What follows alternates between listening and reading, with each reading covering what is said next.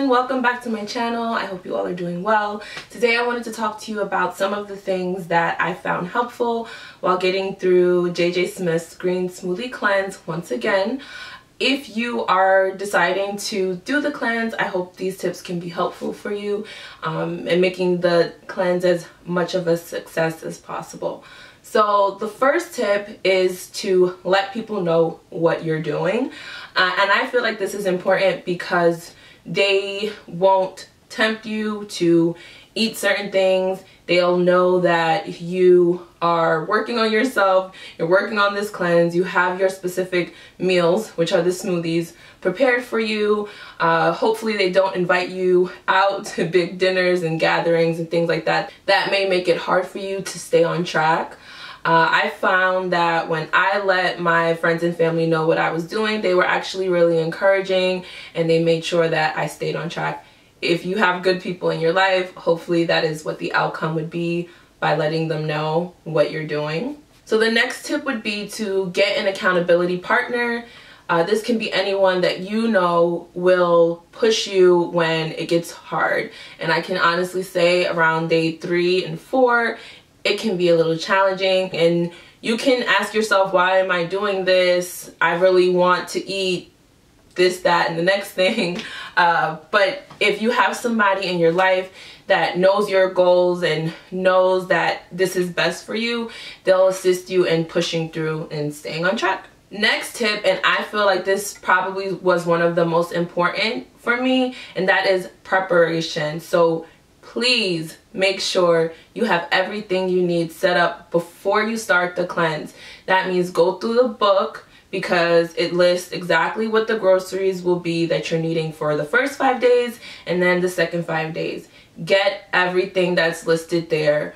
Prep it the best way you can at home. I've seen some people divide each individual smoothie day into a plastic, like a Ziploc bag, and freeze it so they can just grab it, throw it in the blender, and they're ready to go for the day. If you don't know, what you do is you prepare one really large smoothie for the entire day, and then you just split that up into however meal portions you would like to do. For me, it's 3, so 1 for breakfast, lunch, and dinner, and then I have snacks in between. So just make sure you're prepared. If there's any fresh fruit you're using, chop it up, clean it, have it somewhere that you can grab easily. And also know when you want to eat. Know what times you want to eat. For me, it was easy because I just set it up based on my working schedule and when I took breaks, and that's when I would eat. I knew that I didn't want to have a smoothie any later than 7 o'clock, so that was my last meal of the day. It just kept me on track. It became a routine, and there was one day I believe that I was not home, and it threw me off slightly, and I didn't feel very good because I got my smoothie in too late in the day. So you do want to make sure that you are consuming it early enough in the day just to give you some energy. Next tip is to have snacks. So JJ Smith does advise to have snacks. Some of the things she recommends are nuts and seeds, only about a handful a day. I made a really good mix of some nuts and seeds that I enjoy, and I did add a few raisins in there because I just needed a little something, and it worked out okay for me. So I'm going to do a separate video on the exact mix that I made, but it was really good. So that was a big staple. I also snacked on cucumbers. Another snack she suggests are eggs, hard-boiled eggs, and any kind of crunchy vegetable or fruit. So I would have apple with sugar-free peanut butter, or my cucumbers, I just put a little bit of apple cider vinegar on them and black pepper, and that was really tasty as well. So just have your snacks, know what they're going to be, and when you feel yourself wavering, grab a snack. It'll save you.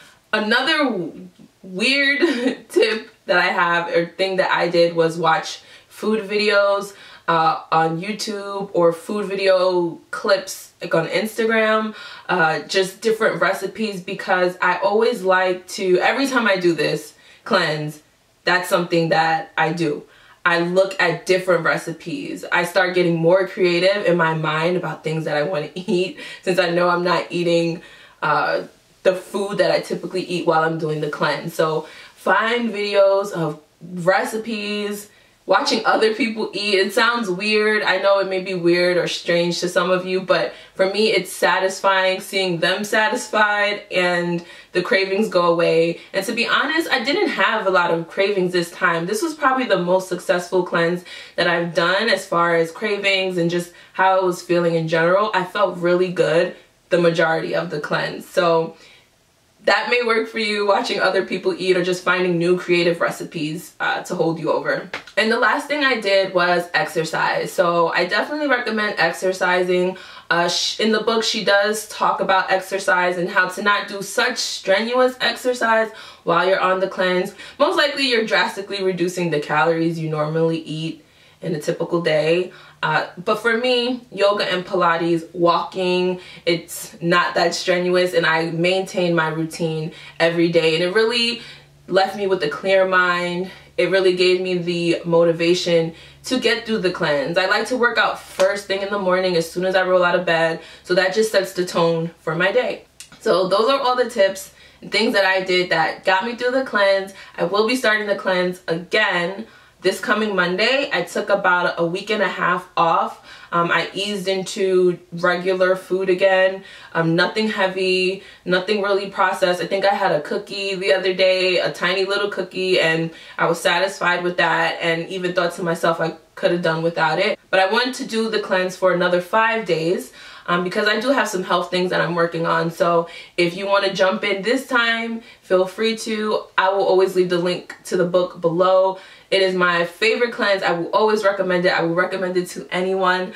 If you have any questions, let me know in the comments. Let me know also if you've ever done the cleanse, if you've done the cleanse successfully, what was your experience, if you will do it again. I will talk to you guys in the next video. Thank you so much for watching. Bye.